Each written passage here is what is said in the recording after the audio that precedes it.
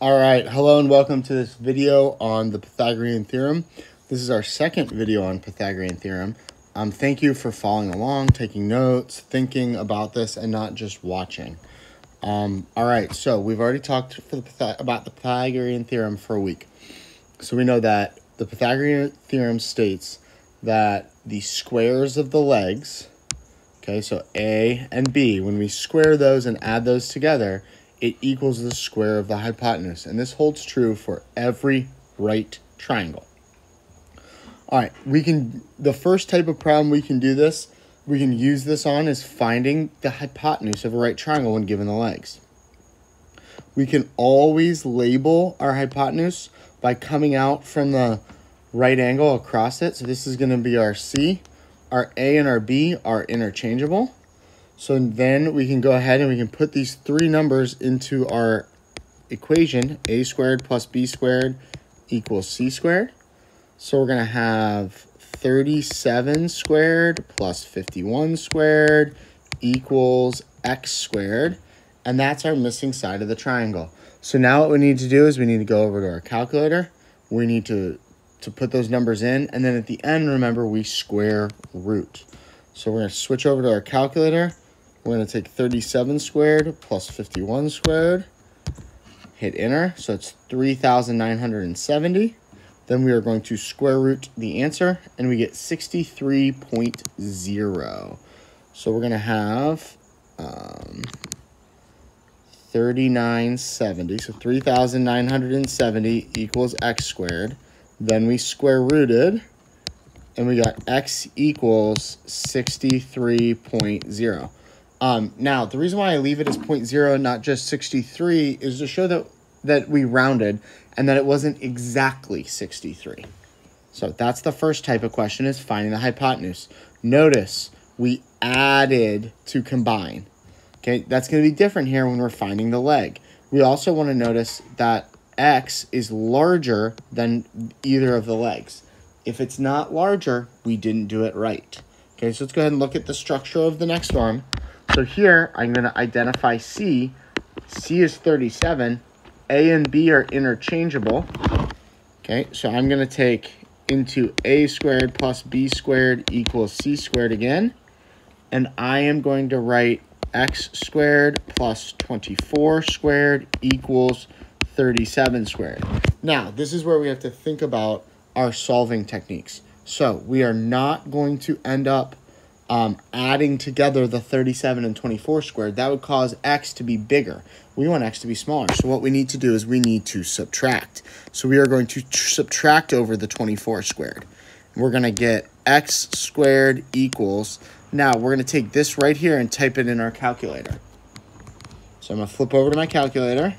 We're going to type in 37 squared minus 24 squared, which is 793. And then we are going to square root that answer. So I'm going to write down the 793. Whoops. 793. Okay. Having some difficulty here. All right, now we're back. So we're going to go ahead and square root both sides, and we get X equals, let me flip back to my calculator. The square root of the answer is 28.16. Or we can round that to 28.2. Now, as I go back and check for reasonableness of answer, it makes sense. X is smaller than 37. 28 is smaller than 37. That makes sense. I'm feeling good, and it looks good. Now, the next problem type, converse of the Pythagorean theorem. And this states that if three sides of a triangle satisfy the Pythagorean theorem, then the triangle is right. So this is literally the reverse. So now we're checking. If I have a 1 centimeter by 2.4 centimeter by 2.6 centimeter triangle, is this a right triangle? Well, I don't know. Let's put it in the theorem. A and B don't matter. C is always the longest side. So we're going to write this as 1 squared plus 2.4 squared equals 2.6 squared. Now, I need to take this into my calculator to check. Do I know this off the top of my head? No. So we're going to go to our calculator. 1 squared plus 2.4 squared and 2.6 squared. Okay, they both equal 6.76. So in fact, this satisfies the Pythagorean theorem. So the answer to this question is yes, it's a right triangle. All right, let's look at the second example. Okay, C is the longest side. So I'm going to put in 0.9 squared plus 1.2 squared equals 1.7 squared. Again, this goes into our calculator. We use our calculator to check. If they're equal, it's a yes. If they're not equal, it's a no. So let's open up our calculator. So it's 0.9 squared plus 1.2 squared and then 1.7 squared.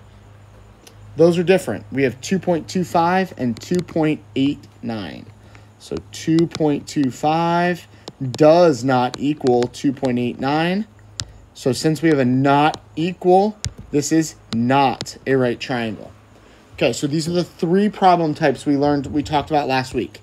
Finding a hypotenuse, we add together the squares of the legs and then square root. Finding a leg, we subtract the square of the hypotenuse by the square of the leg and then square root. The converse problems, checking to see if it's a right triangle, we put the numbers into the equation. So those are the three problem types we talked about last week. We're going to continue to focus and master those this week. But today what we're going to add is finding the length of a segment AB. And this is like a real geometric type problem. I can't count it because there's no sort of there's no way to know what this length is. Okay, it's less than 1 because this here, this little green segment I'm drawing, that would have a length of 1. Okay, we don't know. But what we can do is we can turn these segments into right triangles, and the segment becomes the hypotenuse, and then we can use the Pythagorean theorem. And again, we will talk about this together in class, in the next class. But this is kind of your first exposure to it. So if I draw a vertical line down from A, and then I go over to B, what kind of shape did I just make? That's a right triangle here on the coordinate grid. Okay? And this is our first experience here as 8th graders with the coordinate grid. We'll talk a little bit more about it on problem 6. But I know that blue length is 2. I know the red length. I can count it. 1, 2, 3, 4, 5. This is a right angle because the structure of the coordinate grid, vertical lines and horizontal lines, are what are called perpendicular, meaning they intersect at 90-degree angles, meaning it's a right angle. So now this AB is literally our C. So we can go ahead and we can say 2 squared plus 5 squared equals C squared. And then we can go ahead and solve it just like we did every other problem we've been working with the Pythagorean theorem. So 2 squared and 5 squared. I'm going to clear out all this work. Look at all that work in our calculator. 2 squared and 5 squared. Square root of the answer, 5.4. So we're going to get 29 equals C squared. We are going to square root both sides. So C equals 5.4. And again, let's look at this. Does that make sense? Yeah. It really does. It looks like it's a length of about a little more than 5, but less than 6. Okay? All right. This should say, a little typo here, segment CD. In language arts, proofreading was never my strong suit. So still here as an adult, I need to work on my proofreading. Again, we want to find how long CD is. We can't just count it. We've got to figure out a way to find the distance from C to D. So what we're going to do is we're going to turn this into a right triangle. So I'm going to draw the horizontal line that would get me over right below D, and then the vertical line, and then we can count the lengths. And remember, you're counting the boxes. So C, 1, 2, 3. And then for D, we're going to count 1, 2, 3, 4, 5, 6. So those are the legs. C is going to be this length out here. Remember, this is a right triangle. So we can go ahead and say 3 squared plus 6 squared equals C squared. Now, right here, jump over to the calculator, square and square root. So 3 squared and 6 squared. square root the answer, we end up with 6.7. So this is 45 equals c squared, just to write out all the steps. Square root, c equals 6.7. All right, excellent. So that's the other type of problem that we're going to do, is finding the distance of a segment on a coordinate grid. Okay, now, number 6, I asked us to actually plot the points before we find the distance. So, little quick reminder on the coordinate grid here. Remember, x goes right and left. This is x and negative x. Y goes up and down. Okay, you talked about this in 6th and 7th grade. Every ordered pair is x comma y. Okay, so the first number tells us to go right or left. The second number tells us to go up or down. So here we're going to go there. So our first point is going to be -3 on the x. Okay, and then we're going to go up 1 on the y. So we're going to get these points plotted in the right spots. So -3. So I'm going to come over from the origin, that's the center of the grid. We're going to come over 1, 2, 3, and up 1. That's where our new point is going to go. So this is -3, 1 at x. We will graph on the coordinate grid all year. You will be a master at this. Just you wait. Okay, so now we're going to start at the origin again. My new point is 4 on the x, 3 on the y. So I'm going to count over 1, 2, 3, 4, and up 3. 1, 2, 3. That is the location of my second point, 4, 3. So I'm going to put a y there. You can go ahead and connect the dot because we're finding, or the points, and we are finding the length of x, y. So here we had to put it on the graph, and now we're going to go ahead and find the horizontal distance. Remember, horizontal distance is left and right, the x distance, and then the vertical distance. So my vertical distance is 2. My horizontal distance is 7. Now, all I have to do is I have to put this into the Pythagorean theorem. Same problem we just did above. 2 squared plus 7 squared equals c squared. That is going to be the length of xy. So now I can go to my calculator.